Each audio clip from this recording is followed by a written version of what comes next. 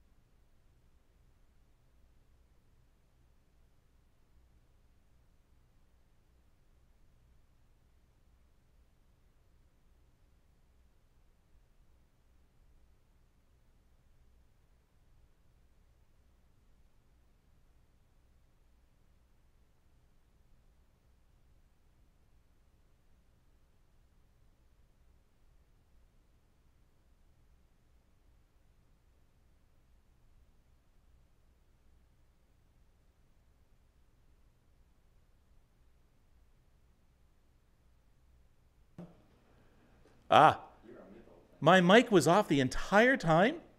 My mic was off the entire time? I'm sorry, everybody. All right. That's it. No supper for you tonight, Parker. That's it.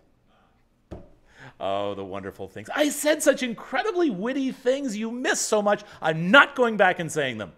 That was a once-in-a-lifetime thing. I was profound, and I was witty, and no, I really was, and I talked about the weather. What a lame thing to do to start off a show, right? Hope everybody's doing okay. So it's my official way to say hello to everybody. My feet are grateful I found a box full of sandals. Yes, we're into what we are grateful for, and they're coming in fast and furious right now. I'm grateful for sound. A lot of people would prefer to have me with no sound, Mike. Linda says to repeat it all. No, I am not going to do that. Let's see. What else? What does Linda mean sexy? The one comment there below the one you just did. What do you mean, Linda? Are you being forward? I don't know. Okay. Paula says, grateful for standing cooling off in the rain. So I'm guessing, Paula, you're up in possibly the Orangeville area. That's the only rain I can sort of see in the area right now. There is something down, looks like near Oakville, just off the lake, off Port Credit, off Oakville. They're just small little things right now. It's that feeling in the air. A couple of more things to be grateful for, and then we're going to get to our guest, which is a really interesting guest today that we're going to be talking about mental health, and we're going to be talking about you getting off your butt and doing something about your mental health. I'm grateful for air conditioning. Yeah, I had said that's what what I was grateful for today. Was the air conditioning is finally working in the building again. So, it really does make you grateful for it that we were without it here for a while. Okay, that is it for that. And we are going to get to our guest, who is joining me from his home near Hanover, New Hampshire right now. Is Dr. Michael Bennett, and he is the author of a book. And you know what, Michael? Because you're not on mainstream television right now, you are. I can say it. It's okay. I can say it. Let's show the book. Let's show the book, and people will see what I mean.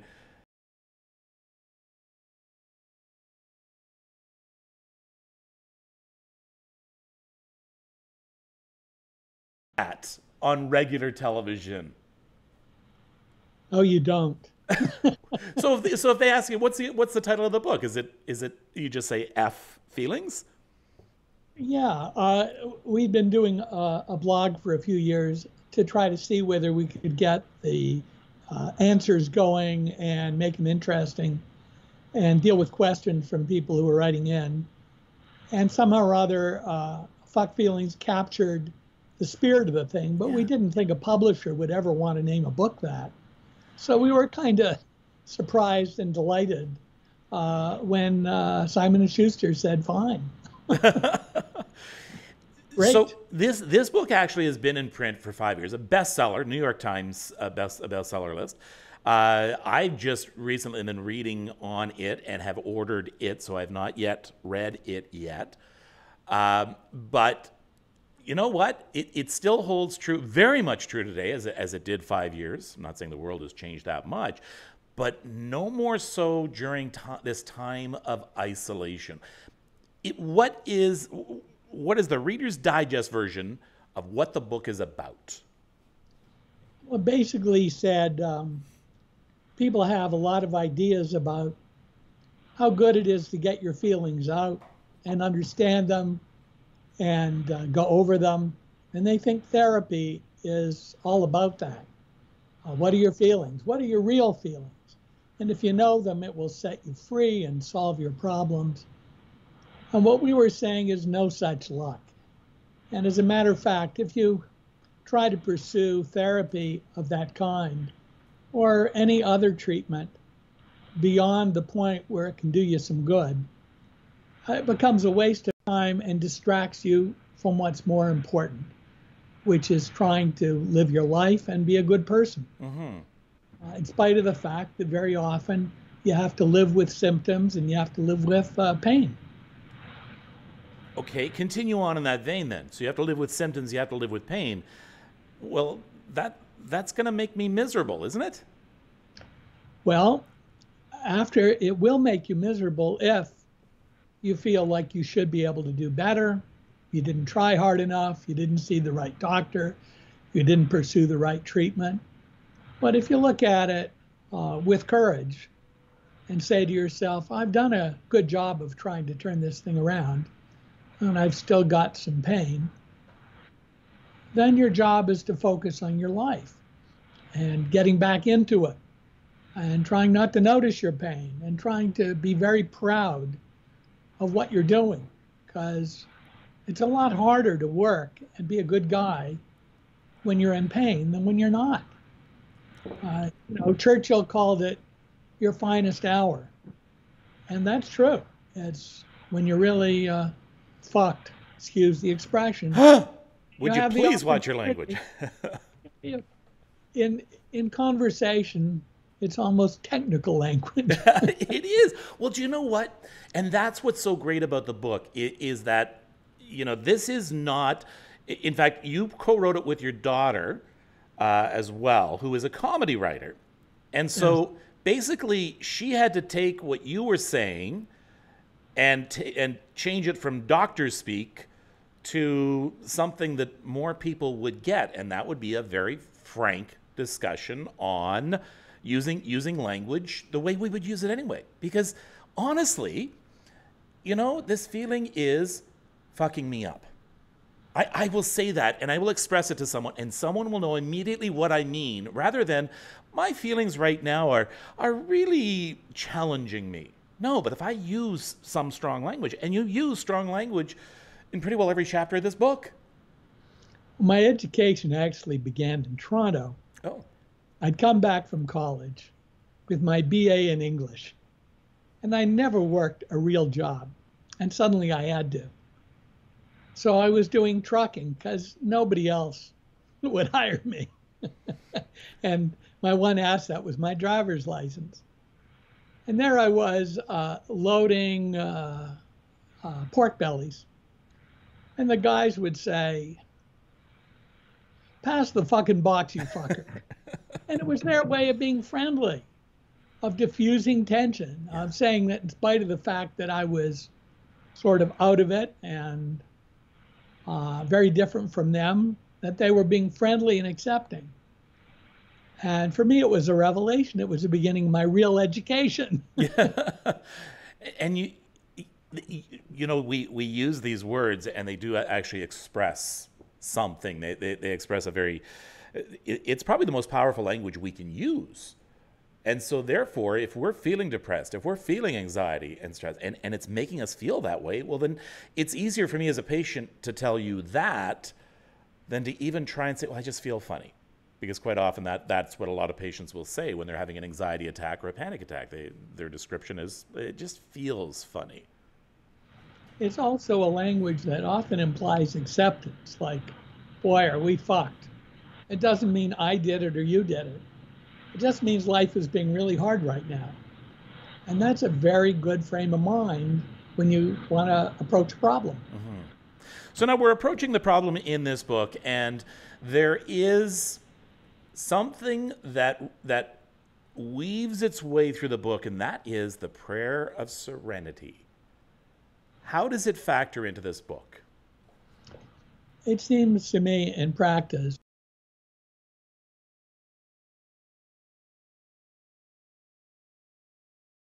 a lot. And the serenity prayer gradually seemed to me like it wasn't just a prayer, it was a procedure. That once you focused on what you had to accept, even if it was in a conversation that lasted 20 minutes, like about depression, say. Yeah. So I'd have a lot of ideas about how he could talk his way out of it. But maybe he'd spoken to 3 or 4 therapists and tried 3 or 4 things. And it was clear, though it had gotten better, that he'd have to live with some symptoms. Accepting it, that opened the door on creative thinking, positive thinking, making the best of it, being proud of the way you make the best of it. But you had to accept. And 12-step meetings really use that idea a lot to help alcoholics live with the shame. You had a weakness, it was partly chemical, it was whatever it was. It could turn your life upside down at any moment. Your job was to just do your best with it a day at a time and take pride in that. Yeah. And the people who could do that really supported one another. And the fact it's called a prayer, it does not, this works for people whether they are religious or not. And it is the foundation of good mental health. So let's look at the prayer again. Yes, it's over my face. I'm the one who placed it there right now, so I'm just going to look around it. So grant me the serenity to accept the things I cannot change, the courage to change the things I can, and the wisdom to know the difference. And those last words are probably the most important words, the wisdom to know the difference. And that's where I think sometimes friends or parents can be just as good as therapists. You're not necessarily asking to get into anybody's deeper feelings. When you say to them in a friendly way, that's just not going to happen. Yeah. No kidding. Yeah. That's a big part of parenting. You're the person who's there when your child expresses some self-criticism over something he thinks he should be able to do. And you can testify to the fact that he's tried very hard and he's done all the things he should do. And it's just not going to happen. So I don't think it's confined to therapists, but it's very cognitive, and that makes it less intrusive. You're not getting into anybody's head, and they're free to disagree with you. So here we are, and we are finding that people's mental health has never been challenged as much as it has these last couple of months. And a lot of people are concerned, worried, scared. They may not come out of it, or they will come out of this worse, much worse than they were before. So let's take some of the advice from your book, and that is, what does it exactly mean to F feelings, to just forget about that? Well, let's say a patient were to tell me that he's paralyzed with fear. He doesn't know what's going to happen. He's getting more and more irritable with his family and vice versa.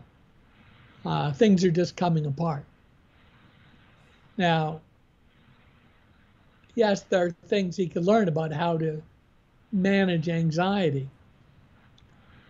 But he's also letting anxiety turn into a lot of negative thoughts, a kind of, the sky is falling, and I let it fall, and it'll keep on falling.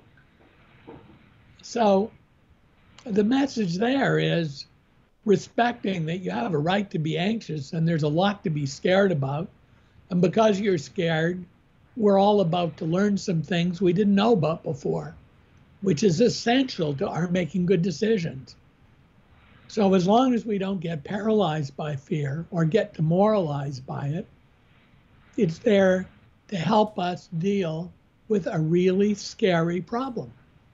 We, And leadership we is just that, whether it's family or otherwise. Yeah, and especially when we see a lack of leadership, we're even more scared. You know, who's the captain at the helm? We don't know. Around here, if there was a federal vacuum, a lot of the states, a lot of the governors stepped up. Yeah. Cuomo was very impressive. Massachusetts governor was very good. It's remarkable, but it is a good test. And in the long run, I think it's told us who some of the better leaders are. Oh, most definitely, most definitely. You know, in Canada, we had a little. You know, there was more cooperation than there was down there, from the federal to a provincial, or in your case, to the federal to state. Okay, so it's what you said there. I want to pick up on something you said there, and that is, if a patient comes into you and he's talking to me about feeling this way, you use the term "he let it happen." And sometimes we get mixed messages when it comes to treatment and therapy. It's all not your fault. You know, this is something you can't control, and there is some truth to that, but it doesn't mean that we can take everything and blame it on our anxiety. You know, I'm in the position I'm in because of depression. Boo-hoo, there's nothing I can do about that. And you're telling people to get off their butt. Well, first of all, they need to explore, learn about anxiety, learn what we know about it, what it is, what it isn't, what helps. But ultimately, there isn't that much to learn. There aren't that many treatments, either medical or behavioral. And before too long, as with any problem, you're back at, so what am I going to do about it? How do I focus on getting out and working, or seeing whether I can work? How much work can I do? How can I go to work and manage a panic attack rather than let it put me, decide I can't go out of the house? I agree. I find that a lot of therapy today is dealing with, well, let's find out what causes this. Let's find out, first of all, where this came from. What did your dad do? What did your mother do? Instead of saying, okay, first thing we need to do is allow you to stand up. You know, it's like the fire department coming to your house if it's burning, and they say, okay, we're not going to put it out right now. We're going to find out how it started, and we'll go and talk to those people and try and figure out how we can make sure another fire doesn't start. No, just put the fire out, save my house, let me live, and then we can move on from there. Back in the 1950s, here's what I'm an old fogey. And we really thought that if we understood all your hidden feelings and dreams and fantasies, we'd be able to put out the fire. And somebody in the 60s and 70s started to study that and discovered it just wasn't happening. People who had anxiety, very often, it just got worse in their 30s. And if they were women, boy, the things that hormones do. Yeah. Was what it was. It wasn't getting better with therapy. Therapy was providing maybe some moral support, but it wasn't changing the symptoms. And that's when a lot of therapists started to work much harder at being coaches, at fighting the negative thinking, at saying, you got to accept this. Now, whether it's meditation or just getting absorbed in your work or building some good habits, you got to live a life and live with this thing. And when it does happen, you don't want to think, oh my goodness, I've lost it again. You just want to think, here it is again, like a migraine, and I'm going to try to get a day's work done, or I'm still going to try to spend good time with my kids. Now, Charity, can you go up to Charity's comment there, Parker? And then we'll get back to, I can't remember who had it on there. So Charity says, when I go to work, I deal with my depression, but I hide it a lot from everyone. And that gets you into trouble. I know from personal experience, that can get you into trouble by hiding it and thinking you have it under control without the proper tools. It's very important to hide anything that's private from people whom you don't want to know about that. Partly because you can't trust all of them. It's a workplace situation. Yeah. It's like the jungle. Yeah. But let's turn out the other side. In your social life, your job is to find those people who are comfortable with your depression. They not only accept it, but it doesn't make them feel very bad. Maybe they don't understand it, but they still want to be with you. And your job is not only to find those people, all it takes is one or two, but to sort of train them, to make them part of your team, to let them know that even when they can't help your depression, that they're helping you, that you're glad they're there. So the helplessness of depression doesn't tear down their morale. So you build up people who do accept you, know what you're dealing with, appreciate what you're dealing with, and are there to help you out if you have a reversal of some kind. It's your job in managing depression. Nobody else will do it for you. You've got to create that team. Boy, you're talking about us doing a lot of work. You are talking about us being our own advocates. Nobody else will do it. The therapist, a loved one can point you in that direction, but can't do it for you. So with any real affliction, there's a job to do, sort of personal responsibility, because you're the manager of you. Yeah. Okay, so where do we start? And Lori asked this question. This sounds simple, but how does one do this? Where do you start? And how do you keep that momentum going, especially if you're doing it yourself? Because you can get down on yourself very easily. Well, one way is by going through the steps of trying to do your best with the depression, learning about it, and discovering what will or won't help it. Some people are very lucky with a non-medical treatment or a medicine. Some people aren't so lucky, or they're only partly helped. Psychiatrists have had more or less the same group of medicines for the last 30 years. And each one has a sort of 50-50 batting average. So it's a long, slow haul sometimes to work on the symptoms themselves. Do you see success stories very often, or is it sometimes? Because not often enough. Because it sounds very simple, and it sounds like it should be easily attainable.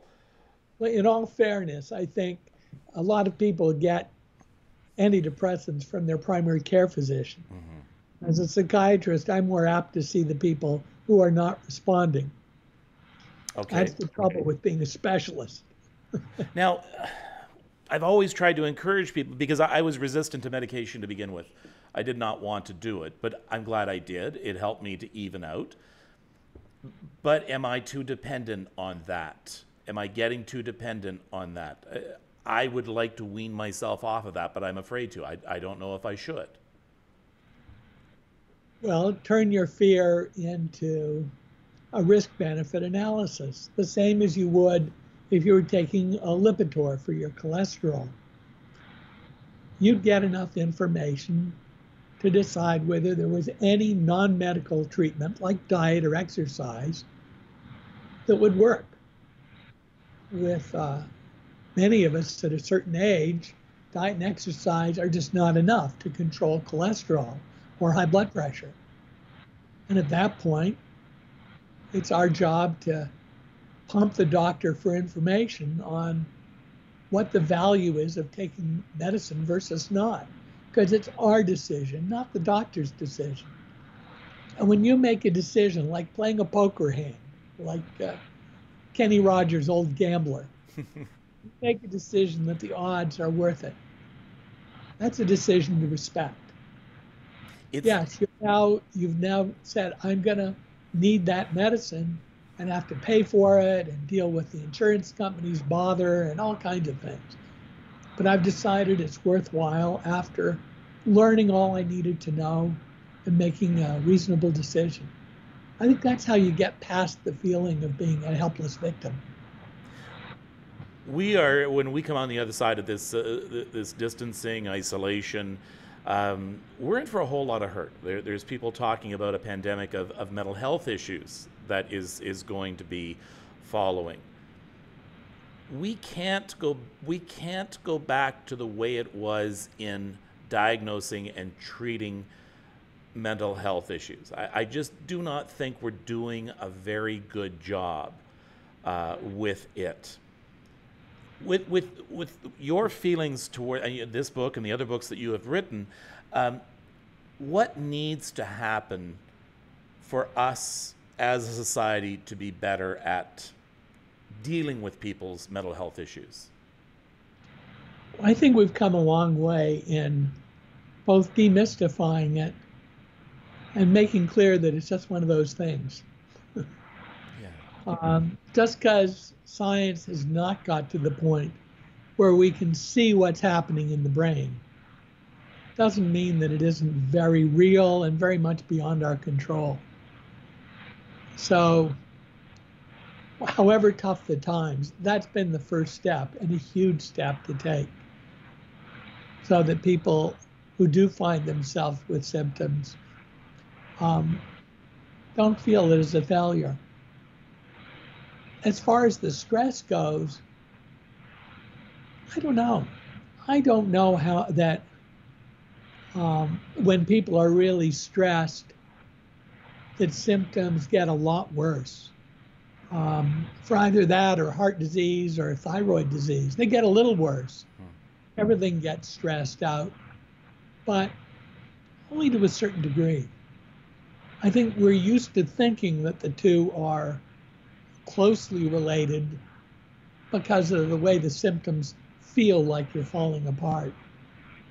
But I'm not sure that the incidence of depression and anxiety disorder shoot way up. Maybe people get some relapses, but beyond that, no. I think they temporarily feel wiped out. And then, depending on themselves and their community, they start to pull it together. Okay, one last question.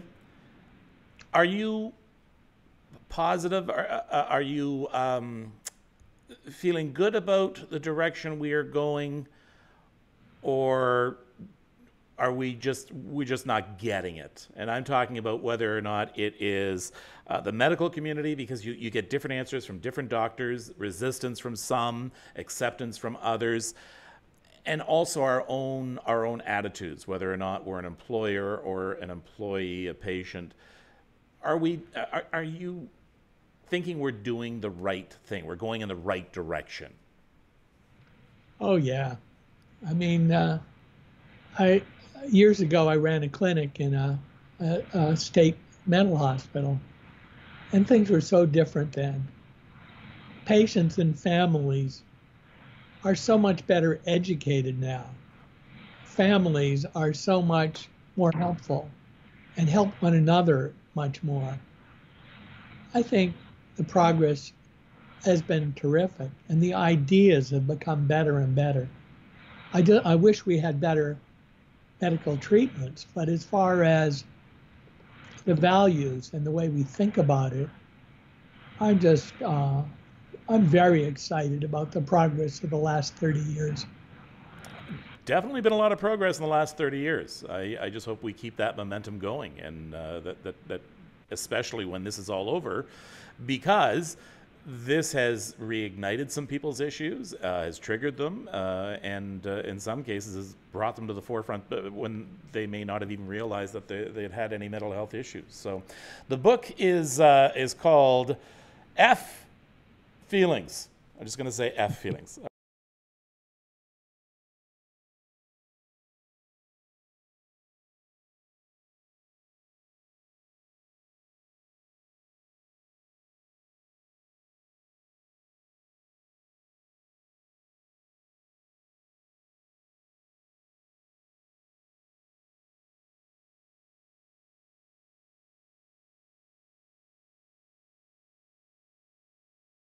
joining me. People have been remarking about the beautiful view that you have. Looks like you're in the middle of a forest in New Hampshire. Yeah. It's a great place to be. All right, it's lovely. Come back and see us in Toronto sometime. Thank you. I really enjoyed the talk. All right. Dr. Michael Bennett talking to me from Hanover, New Hampshire. Thank you very much. Right now, it's just after 7:31 right now here in Toronto. I want to talk about a few things. We're going to get to the goat line in just a moment, but we have a very busy week coming up. Tomorrow, I have to go to a funeral, so it's the first day I'm not going to be on, but I have something prepared for you as we take a look ahead at what is happening this week. So tomorrow.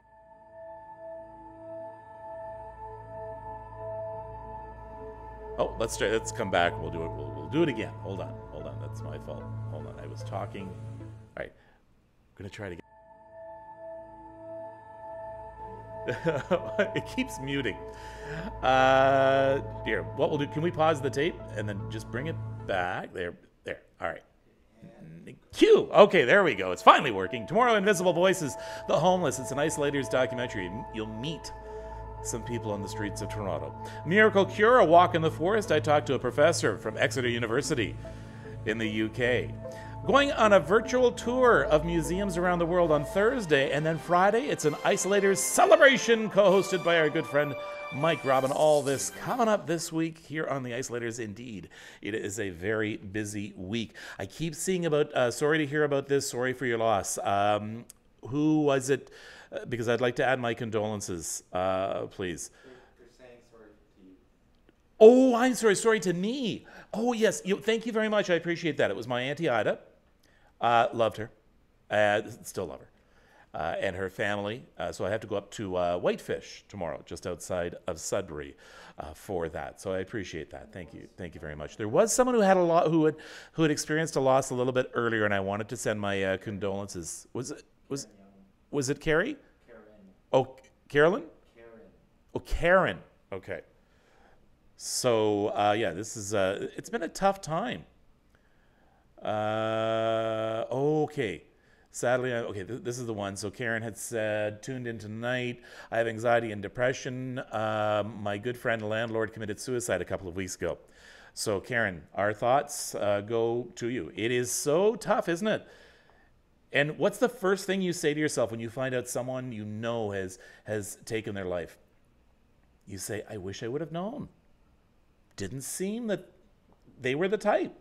Yeah, because sometimes we hide things from people and we hide things from each other. So whatever we can do to reach out, you may not think you're doing much by calling someone, right?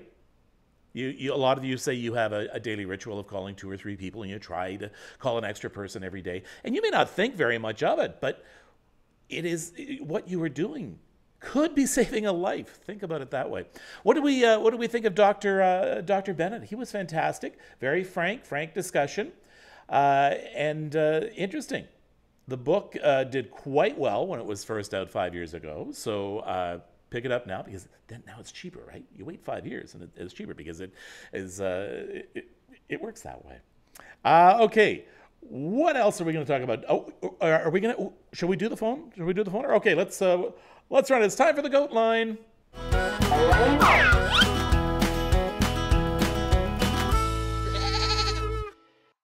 793 goats. Here we go. Hi, Kevin and Parker and everybody. It's Carol Jones calling from Quebec. First of all, I just wanted to say something about last night's show. Last night's guest really hit home, and the DNA part I found very, very interesting. It explained a lot of what has happened in my family. We seem to have ESP or something along those lines. And as far as encouragement goes, I know Ontario is starting to open up a little bit more, and you're getting out more, and stores are opening. And here in Quebec, we've been open for, I think, school's 2 weeks, and work at least 3 weeks, and we've had no issues, very little anyway, in my community, and so things seem to be going along quite well, cautiously. So as we proceed, I guess the message that we're given is to just dip your toe into the water, don't dive in, and have a good night. I'll see you soon. Bye. It is another gorgeous day in Ontario. Hope you guys are making the most of your social isolating and keeping it real. Mike Robin up here in the Great White North, or the Great Queen North now. But got a little joke for you. I was out about town today. Saw a little sign, said psychic. I thought, sounds interesting. So I walked up to the door, knocked on the door. The psychic yelled from inside, "Who is it?" I went home. Have a good night, everybody. I will explain that in a bit. Oh, thank you, Kevin and Parker, so much. You are so inspirational to all of us here as isolators. And everything you do on this line, every person you've had on the panel has given us such inspirational, and we thank you so, so much from the bottom of our hearts. Thank you. There we go. And that is our phones from the goat line. Where's the goat out there?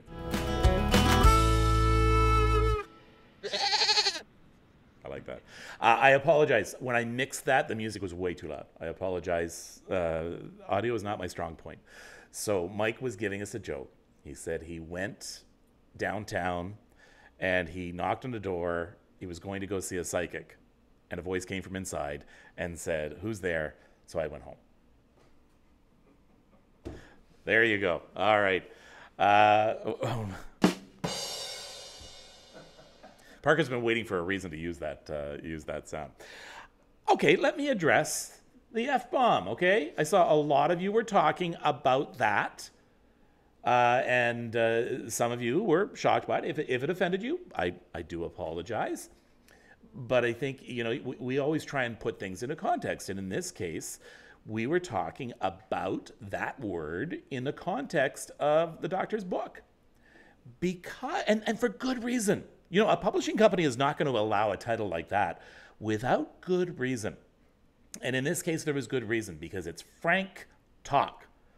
It is direct, and it is how a lot of people talk. And when do the majority of people swear and swear out loud and you regret it later, you said it in front of the kids? It's when something terrible happens, right? So if you are going to use that word, then your depression, your anxiety probably is pretty bad. And it would be easier for you to tell a therapist or a doctor that's how you feel rather than, fancying up your feelings. So I promise you, I'm not going to be using the words gratuitously through these shows. We are able to do it online rather as opposed to what I couldn't do on television. A lot of things I couldn't do on television, such as I don't have to wear socks. So that's kind of nice. That is kind of nice. It is. I'm really looking forward to this week, especially. Okay, let me explain tomorrow.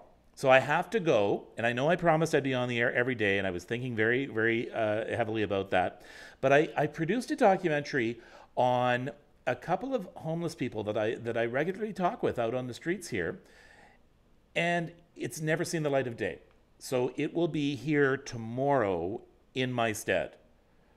So it's called Invisible Voices. It's only about 18, 19 minutes long.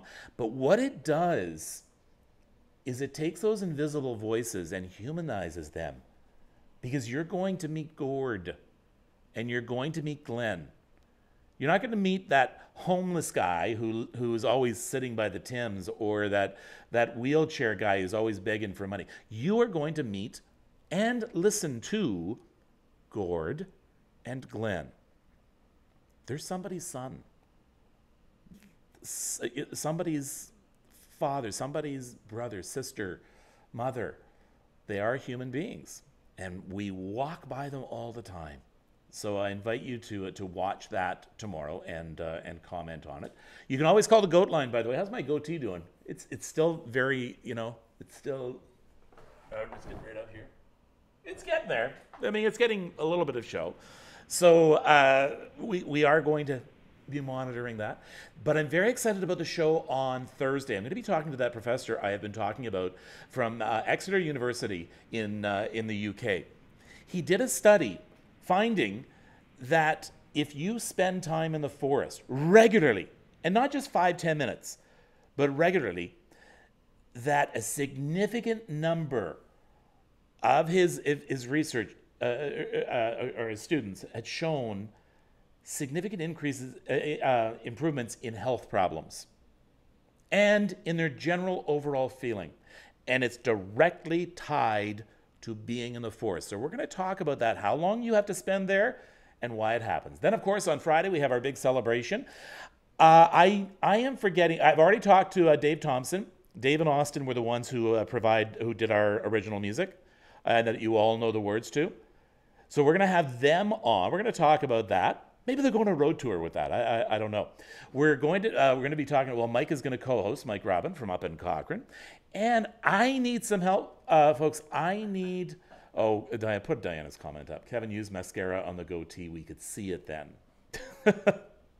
Okay. So I want to bring Willow on the show. Remember Willow from the commercial her dad did? Can we? Is that? I think it is Parker in. I think it's on the other drive. I'm not sure. Is it in? It might be in the regular items.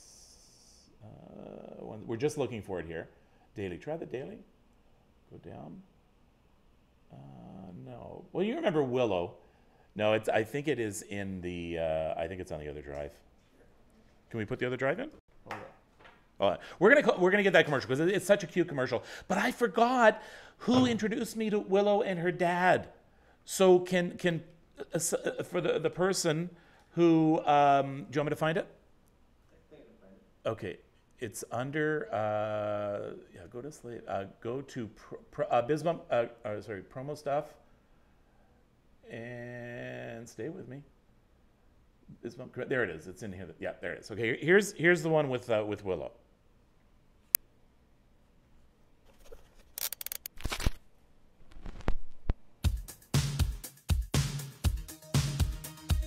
My name is Willow. When I grow up, I want to be an astronaut and go to all the planets. Jupiter, Mercury, Venus.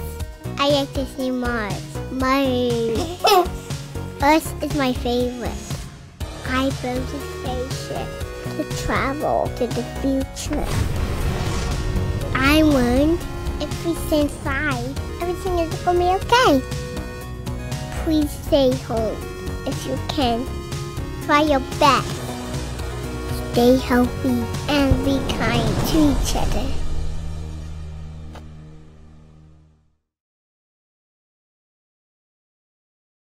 Okay, Patricia, you answered my question. I forgot who had introduced me to Willow and her dad. So, Patricia, after the show, I need to talk to you because I would like to have Willow and her dad on the show on Friday as well. Who else do you want to see on the show on Friday just to have fun with? You know what? I bet you everybody wants Errol back on, right? Everyone was enamored with Errol. So send me a note. You can always get in touch with me. Email firstaidforyourmentalhealth@gmail.com. You can message me on Facebook. You can message me on Twitter. If you follow me and you need me to follow you so you can direct message me, I will do that. Just tell me to follow you. You can message me on Instagram. There's a million ways to get in touch with me. So we will have who? Okay, you don't know them, Patricia? Well, who has? All right, someone needs to get me in touch with Willow, please, and her dad. So that's all still to come this week. So tomorrow, I hope that you will take a look at this Isolators documentary, is what I'm calling an Isolators doc, and let me know what you think. And hopefully it gives you something to think about the next time you see someone who is asking you or just simply saying hi to you on the street. So thank you very much for joining me, and thank you very much to my guest, Dr. Michael Bennett. The book is called F Feelings. Check it out, Indigo Chapters, and also, of course, on Amazon. Take care of yourself, and take care of each other. COVID-19, why you do this to me? I really don't like being stuck in quarantine. I have no toilet paper, I don't even have a snack. Hey, coronavirus, I want my life back. Well,